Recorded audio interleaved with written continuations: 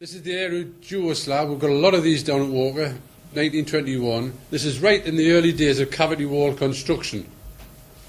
And what you've got here, and this one in the centre here, is a private. Obviously, that's the one that hasn't been decorated. These are ours on the either side of it. What you've got is you've got concrete columns every 4 feet on the Airey duo slab. So you'll have a column there, a column there, column there, column there. And that's all in situ poured concrete when they built the houses up.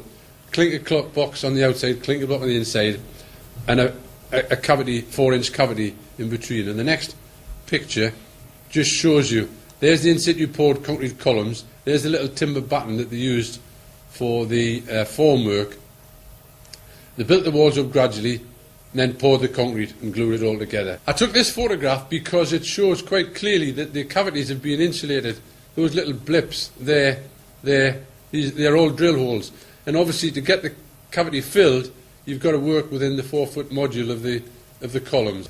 That's a photograph I took of a fire-damaged property where we gutted the whole of the inside, and you can see there it's had a new concrete floor put in. That's the vapour barrier, the damp-proof membrane for the ground floor. There's the in situ poured concrete columns. There's the in situ lintel across there, and then the timber floor for the first floor construction. But that shows you quite clearly that's the in situ part of it. What is no-fines concrete? Well, concrete is made up of the elements of coarse aggregate, which is your gravel, fine aggregate, which is your sand, cement to glue it together, and water, all mixed up. With no-fines concrete, there's no fines. So you get the coarse aggregate, you get the cement, and you get the water.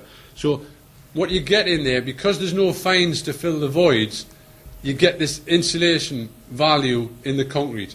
Now, at the time that these houses were built, all that air produced a fairly good insulation value, U value. It's not good by modern standards, but at the time that these houses were built, you were able to build concrete houses, solid walls, and a timber shutter very, very quick and very, very efficiently. So when we're talking about no-fines concrete, that's what it is. It's full of air.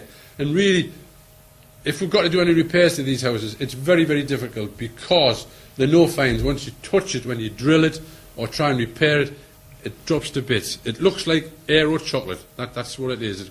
It's full of air bubbles. This left-hand picture there is the point block up at Kenton. Now that one, that's not an original no-fines concrete surface.